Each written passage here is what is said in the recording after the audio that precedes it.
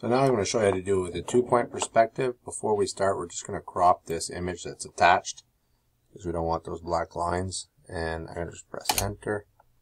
And there we go. So that's a much better, let's just hide this. Yeah, it fits the whole drawing. We're happy.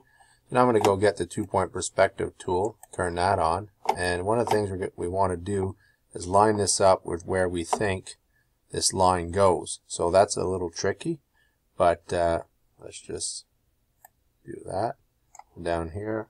And I'm going to actually start over. Turn this off. Oops. So I'm going to just move this to where I think it probably is for now. And I can see that it's probably off here. And I see how it snaps, so that's how it knows. And I'm going to move this. And you may want to use your puck tool to zoom out here. So I'm going to use the zoom and just zoom out a little bit more. It's probably good enough. I'll X that and go back here, 2-point perspective. Now I'm going to create a new layer. I'm going to just put that one above. Alright, and for now probably erase, but I just want to see, oh, that's about right. And over here, I'm going to go, yeah, it's about right. So I'm happy with that. I'm going to go Control Z, Control Z. Now I may want to go on this layer and lower the opacity, just so I can see what I'm doing with the other one. Whoops. Over here and lower it. We'll go to 50%. Then I'm going to come on here, and I think everybody kind of knows what to do at this point because we covered this. And if you see that it's off a little bit, then you know you're 1 point. But again, this is a reference image. You don't want to copy it. You want to use it to inspire you to make your own. So I'm a little bit off there, but again, I don't care because I'm making my own. I'm going to go down here, and I'll just go like this. This is the center point for me. And for now, I'm just going to kind of copy. See, there was actually, that one's a little bit crooked, but that's their error, not ours. So that's what your goal is to clean this up. Could be that your reference image points are a little bit off. So that's another thing to look for.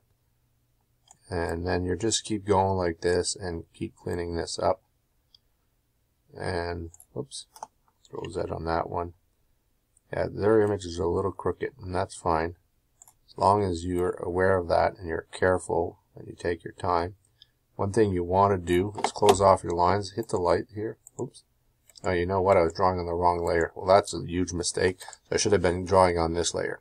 Anyways, I'm going to stop there. But that basically is what you're going to do for this 2-point perspective drawing, is make a rough draft. And then once you're done your rough draft, you can create an extra layer. So let's just pretend we want to bring this one all the way to the top.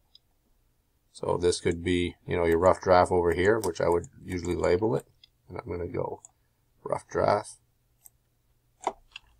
rough 1. Sometimes you want more than one, and sometimes your rough 2 you do by pen.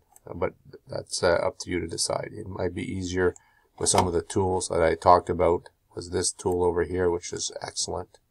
And you'll see this one here is one I didn't talk about, but it's excellent too. You go click, click, then click, click, and double click when you're done.